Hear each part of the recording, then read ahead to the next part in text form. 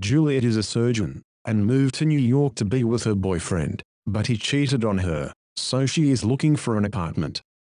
After going through few apartment hunts, she gets call from someone for the apartment, which turns out to be the best apartment, with beautiful views.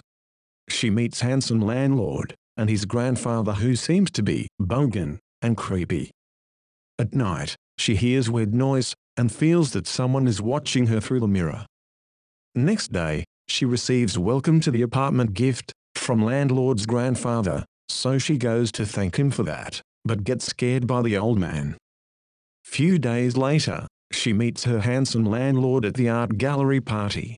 Her friend thinks he is hot. She asks her landlord to walk her to the apartment, so on the way, they talk normally. When they got to the apartment, she tries to kiss him, but he thinks it is not a good idea,